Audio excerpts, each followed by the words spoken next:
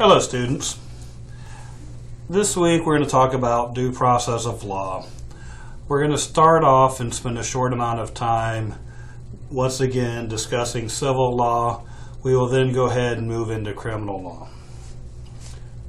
Quick reminder, civil law, it deals with private rights and relationships, obligations or responsibilities.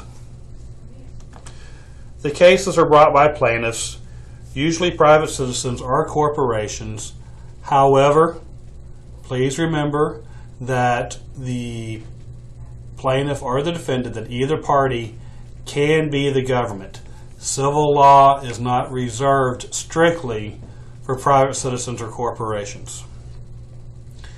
The relief from a civil lawsuit, remedy from a civil lawsuit, is relief or compensation. Compensation is money. You are paid for your injuries. You are paid for your harm. Relief, the accuser, the defendant, the accused, the defendant is ordered to stop their harm. They are ordered to stop doing whatever it is that is hurting you.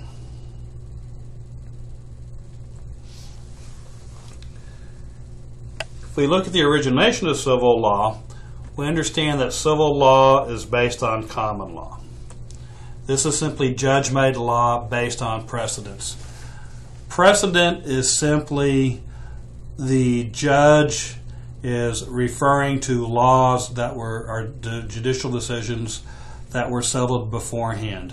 You are looking back to see how an item was handled, how an item was decided.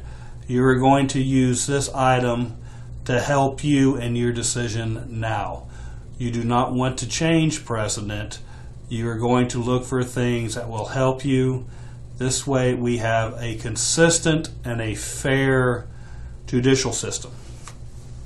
Everybody knows what to expect.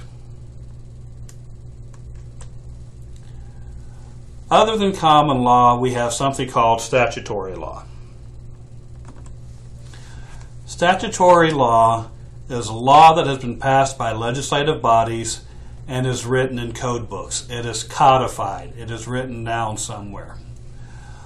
Our first example of statutory law is called the Code of Hammurabi. It was a from Babylon. It was a law code from Babylon, or actually of Mesopotamia. It dates back to 1754 BC. And this is our first example of codified law. This is our first example of law that was written down. Why do we need law to be written down? Why do we need to be able to see it, to be able to read it? Why is this so important? Well, the answer is simple.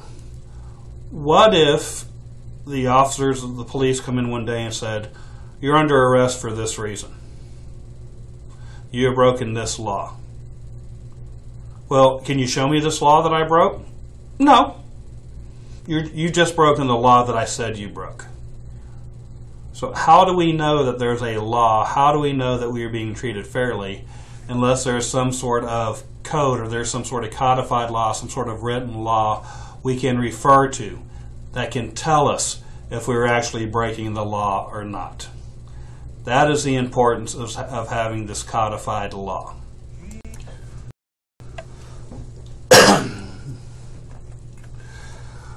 In Texas law, we see many things that civil law can be applied to. Some of these things that civil law covers is common law marriage. What exactly is common law marriage? I provided a link that explains to you when common law marriage went into effect. Homestead laws. What happens to our homestead? What do we need? What's the official position, or what officially needs to happen for us to declare our homestead exemption? Probate. Probate is dealing with wills and estates. Civil law deals with that. Corporations. How do you incorporate? What rights and protections do they have under the law? Right to work laws. When do they have to pay you overtime? When you're exempt? These types of things. Negligence, slander, libel. These can be considered, some of these can be considered criminal offenses, but these are going to be civil offenses. Negligence, you did something, but you should have known that you could have harmed somebody. Slander or libel, you are saying something that is, you don't have to worry about it being untrue or not, but you're making an untrue statement with the intent of hurting somebody's character. We do have issues in civil law in Texas. Tort reform. Tort reform is laws passed by the legislature that they were an attempt to somewhat limit access to the court system. There was a reason. One reason was we were trying to restrict lawsuits by prison inmates. And I don't mean the legitimate lawsuits. I mean the waste of time lawsuits because the criminal inmates have nothing better to do. You know, some of our best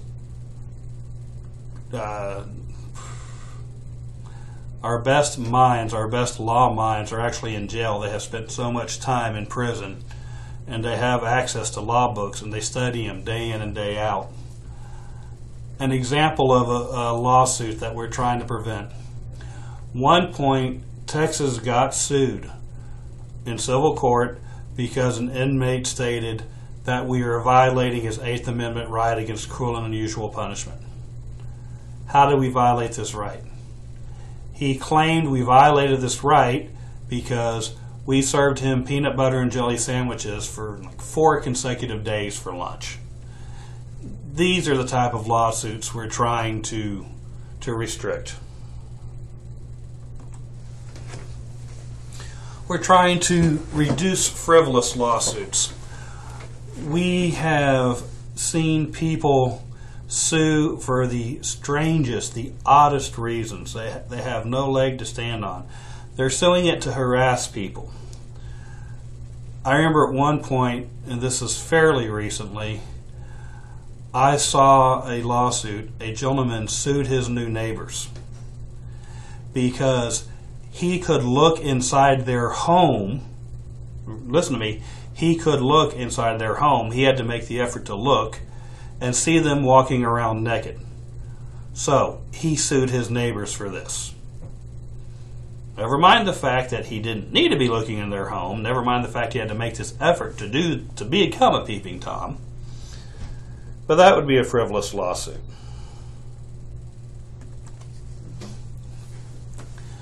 Limiting liability in civil cases involving multiple defendants and capping jury awards of punitive damages. We see these lawsuits that people have deep pockets. Let's go with the first. Let's go with limiting liability in civil cases involving multiple defendants. If you ever noticed, if you go to a mall and there's an injury, you're going to sue. Who are you going to sue? Are you going to sue the little store that you were in when you were injured? No. You sue the little store, you sue every store in the mall, and you sue the mall. Why do you do this? Because you're looking for the company that has, quote, deep pockets. You're looking for the company that says, you know what, I will pay you to go away. Here's $100,000. Here's $50,000. Drop me out of the suit. Leave me alone. Just go away. Capping jury awards of punitive damages. Punitive damages are a punishment in civil law. You get this compensation if you win your lawsuit. Well, also, punitive damages are meant to punish the company that broke the law, that did whatever.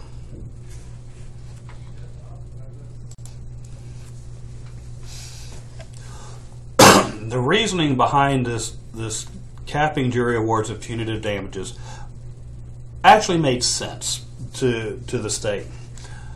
Back in the early 2000s, Texans looked around and we had a number of doctors retiring or leaving the state, and we didn't have any new doctors coming in. As a doctor, what is your most expensive cost of operating a practice? It's not your staff. It's not your equipment. It's not your room. Your most expensive stuff is usually your malpractice insurance. So the idea behind this capping jury awards of punitive damages was that if we say, and I'm pulling numbers out of the air. I don't know what the cap is today. But for example, if a doctor is looking at opening a practice in Texas or he's looking at opening a practice in New York, remember, insurance is the most costly thing, the most cost prohibitive thing to prevent you from opening. So if you're in Texas, you know that you have a jury cannot award more than $2 million. Your insurance company knows this. In New York or California, whichever other state I said, there's no cap. They can award $20, $30, $40 million. The insurance company does not know how much they will have to pay. They do not know a max. If they know your max is $2 million versus your max might be $40 million, how much is your premium going to be? Think about your auto insurance. The more coverage you have, the more money you have to pay. So if we cap that possible jury award at $2 million, and the insurance company knows this is going to cover the medical malpractice cost, the cost of medical malpractice insurance, versus a state that does not have a cap. So the purpose behind that was to actually try to get more doctors to move into and open a business in Texas.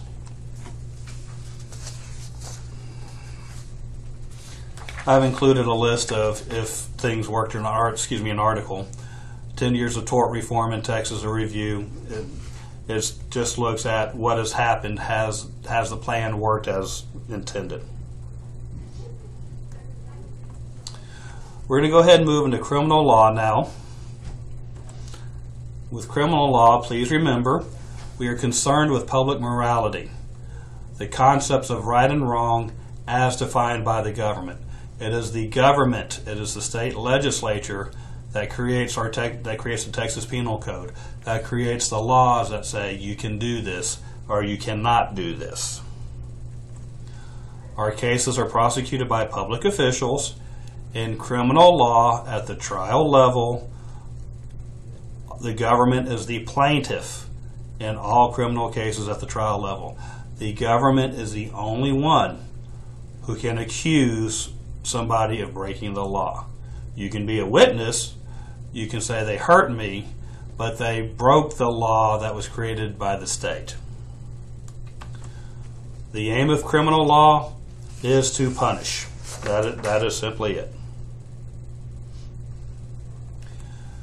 In criminal law, we see two types of crime. The first is going to be federal. So the federal government has their own court system, and they also have their own laws. They have civil law, they have criminal law. Only 5% of crimes of criminal law, only criminal crimes, are prosecuted under federal law. Most of these are state crimes. Please recall, the states get to do the heavy lifting. They have the power of coercion. They get to dictate. They get to decide what's going to be a state crime and what is not. Now, that doesn't mean that there are not federal crimes. There are. Some of the federal crimes are, if you commit a crime on the high sea, don't become a pirate. Simply what I'm trying to tell you. Commit a crime on federal property, post office, federal building, military base. These are all federally owned properties, federal park. Commit a crime there, you've just committed a federal crime. involving the crossing of state or national boundaries. And usually what I tell my gentlemen here, you may think it's funny to throw your girlfriend in the back of your vehicle and drive to Louisiana or something for breakfast or for dinner. You better hope she has a sense of humor, because if she doesn't, you just kidnapped her. And because you crossed a state line, it is now a federal crime. Guys, don't do this. Ask her if she wants to go. Interfering with interstate commerce. You hijack a truck that's coming from Bentonville, Arkansas, coming from Walmart in Arkansas to here. That is interstate commerce because it is dealing with money flowing from one state to another. That is a federal crime. Are any crime committed against the national government? These are all the federal crimes. These are all types of federal crime. Federal crime is one type. The second type is state crime.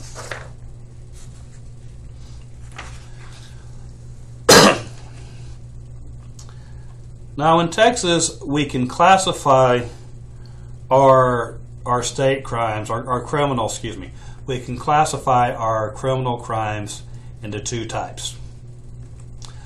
The first is felonies. And we can even classify felonies as degrees. The felonies are the serious crimes such as murder or robbery. So felonies are the most serious crimes, but we have degrees of felony. We break these serious crimes into less serious versus more serious. Our lowest level of the less are the less serious crimes. I hate using these terms, but this is basically what it is misdemeanors. And we can, once again, classify these also. We use letters to classify our misdemeanors. These are going to be lower level crimes such as traffic violations, driving under the influence, could be assault, it could be theft, this kind of thing. There's a discussion, do all crimes have victims? There's an argument that we do have some victimless crimes. Prostitution or gambling could be examples of these. Gambling, if you choose to go participate, you willingly go and lose your money, is that a victimless crime because you willingly put yourself in that situation? Prostitution, if you willingly, and the key term here is willingly, go and sell your body, and remember, this can be men or women. I'm not limiting this. This can be either gender. If you willingly go sell your body in exchange for money, for food, whatever, is this a victimless crime? Because you are willing to engage in this conduct. I'm not talking about the sex rings, the people forced into it. I am talking about the people who willingly engage in this conduct.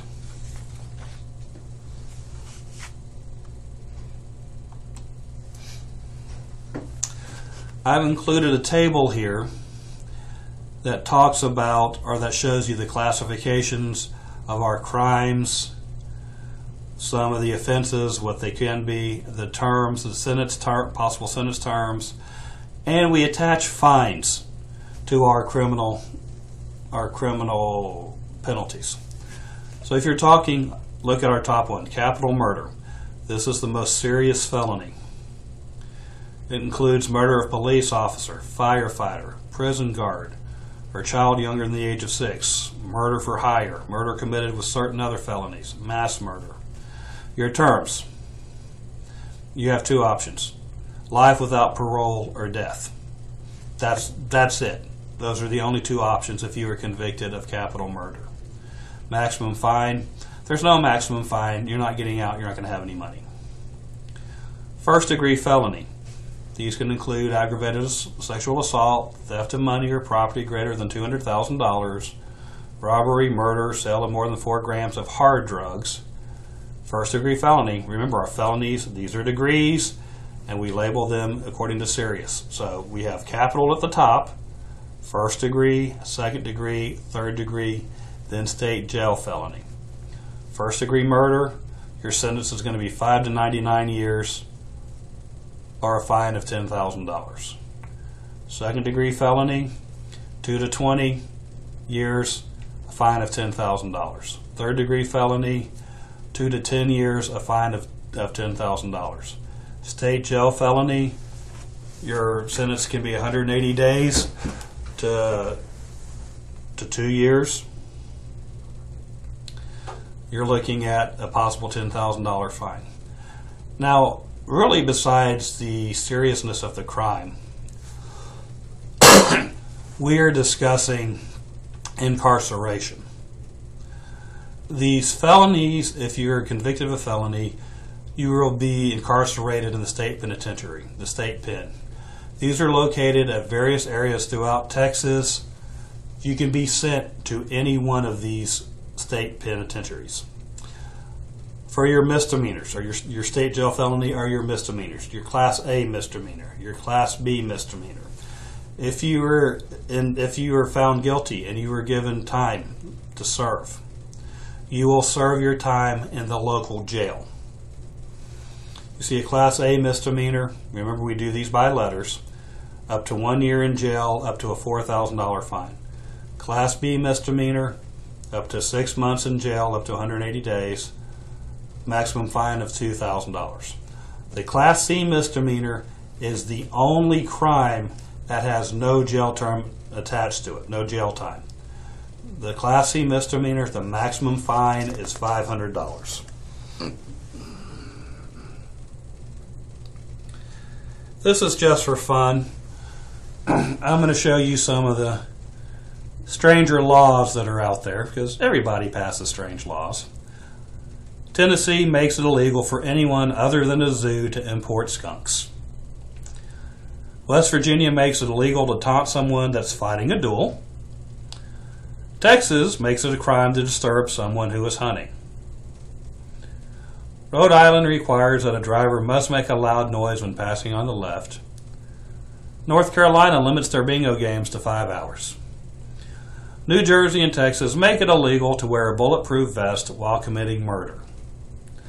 In Wisconsin, it is a crime for restaurants to serve margarine unless requested by the customer. These are just there for fun. These are real laws, too. I want you all to understand that.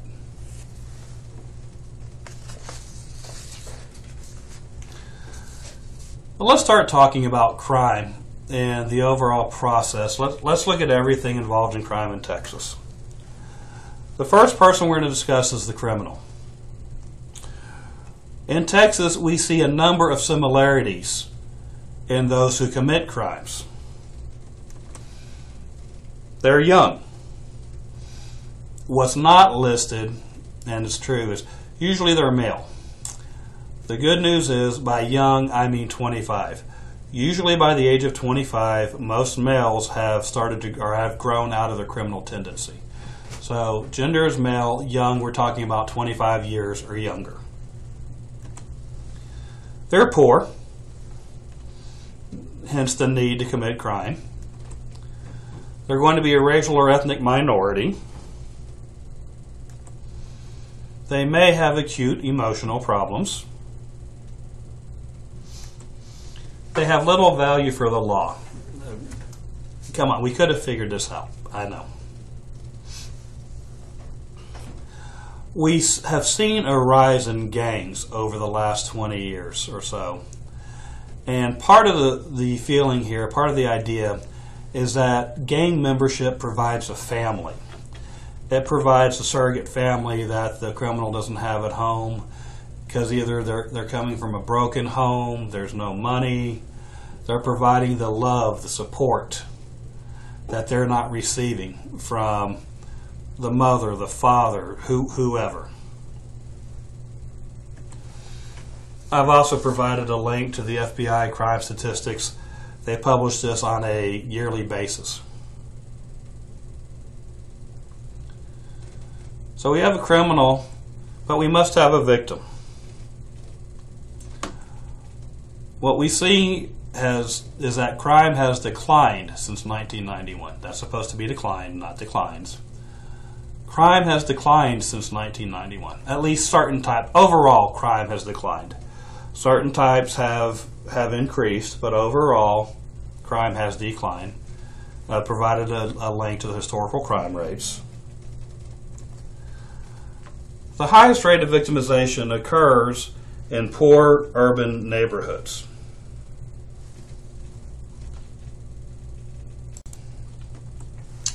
What we find in here is that when the criminal stays and preys in their own neighborhood, preys, P-R-E-Y-S, not P-R-A-Y-S, we see that these crimes are often against friends or family of the criminal. They know them, they're easy to get to. They might know how to get in. They know what items are there. If you're the victim of a crime, you have the right to be informed of investigation and court proceedings. We see that most offices, most law enforcement offices, have some sort of liaison that you can call, or they will contact you and give you an update on what is happening in the course of your investigation.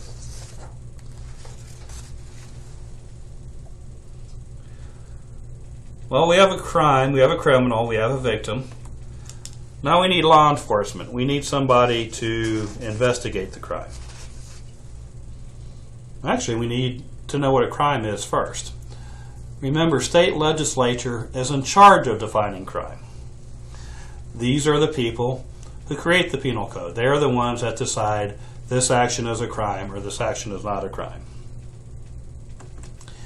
It is state agencies and local law officials, state agencies, DPS,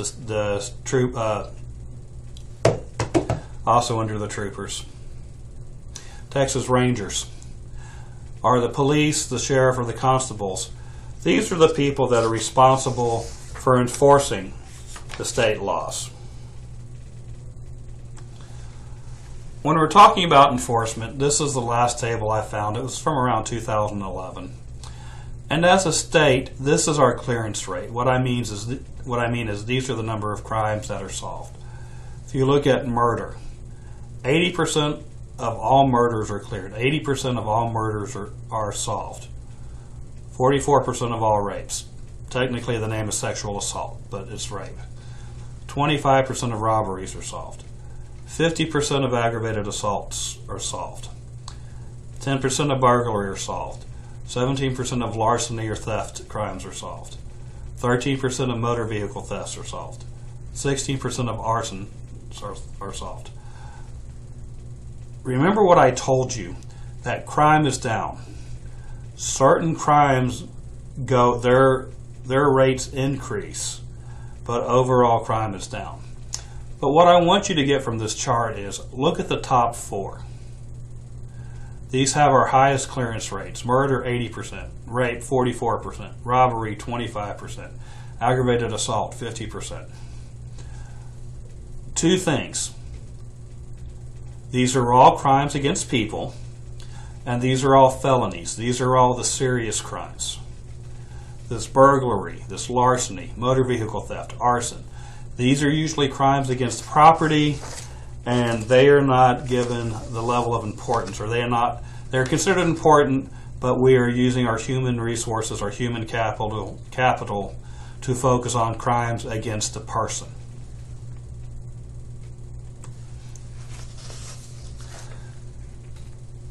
State agencies. We're going to start talking about law enforcement. First one's going to be the Department of Public Safety.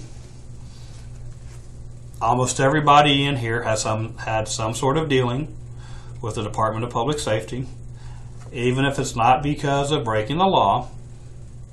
You know, they do perform traffic, they do patrol our roads, but they also handle emergency management. Most of us know them because they conduct driver examinations. We have to go down to the Department of Public Safety and take our driving test to get our driver's license. DPS is also responsible for collecting crime statistics. The local PDs, or the local sheriffs, the local agencies, will send their crime statistics to the Department of Public Safety. They will put all this data together in a table, and they will go ahead and pass it on to the FBI. DPS operates regional crime labs, and they perform highway patrol in rural areas. This one, most of us see DPS on the highways in the rural areas. This does not mean that they do not have jurisdiction, that they do not have authority to enforce laws in the city. The Department of Public Safety, these troopers, have the authority to enforce state law anywhere within the state of Texas. They are very, very powerful. So just because I'm telling you they perform patrol duty on the highway in rural areas, they can still pull you over and give you a citation in one of the downtown metro areas. They still have that authority.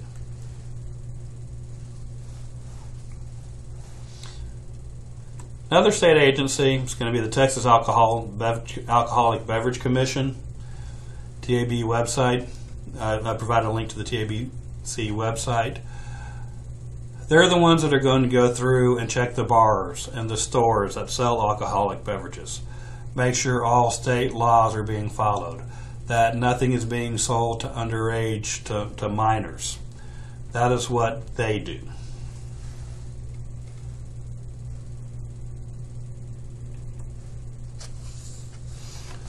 Our local agencies. First one's going to be the sheriff, or the sheriff's department. The sheriff is the major enforcer of law in the county. The sheriff is a county official, elected in county-wide elections. They are elected for a 4-year term. The major job of the sheriff, and the sheriff himself, not the sheriff's department, is to manage the county jail. There are certain laws that must be followed. Certain health and safety laws. They cannot be overcrowded. This type of thing. The sheriff is responsible for making sure that we stay within state and federal mandated numbers. They can execute court orders. What I mean by this is they can serve arrest warrants. They can serve search warrants. They also have their jurisdiction is in the county. This means that they can apprehend violators of state law in the county.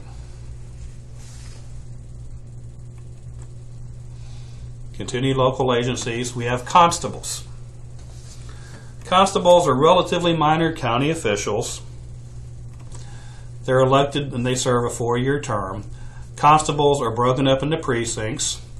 They will serve the justice of the peace. If you remember that discussion, we talked about justice of the peace. We had precincts. They could have up to 1 to 8 precincts in a county depending on the population. There is one constable per JP precinct. They are assigned to that precinct. That is the precinct where they work out of. There is one elected constable, the head of the constable's department, out of each precinct. Constables, while they do more of the white collar, they do more of the paperwork. They are still peace officers. They're going to pass the same state test that your constable or that your sheriff deputies are going to pass, that your police are going to pass, your police officers are going to pass, that your state agents have to pass. They all have to pass the same state test. The last is city police, and city police bear the greatest burden, time and money-wise. They bear the greatest burden caused by law enforcement. Why is this? Well, simply think about it. A precinct is a small area, so they're going to have a limited number of people. County is a big area, but yet they still have authority over a wide area. They don't go into the cities much because the cities have their own police department. So the cities are going to basically deal with the criminals in the city. The police department is going to basically deal with the criminals in the city, while the county is going to attempt to handle the criminals outside of the city, but still within the county limits. So what we see is that for these local agencies, the cities and counties have the highest burden in regards to money and law enforcement. City and counties spend as much as 30% of their entire budget simply for law enforcement.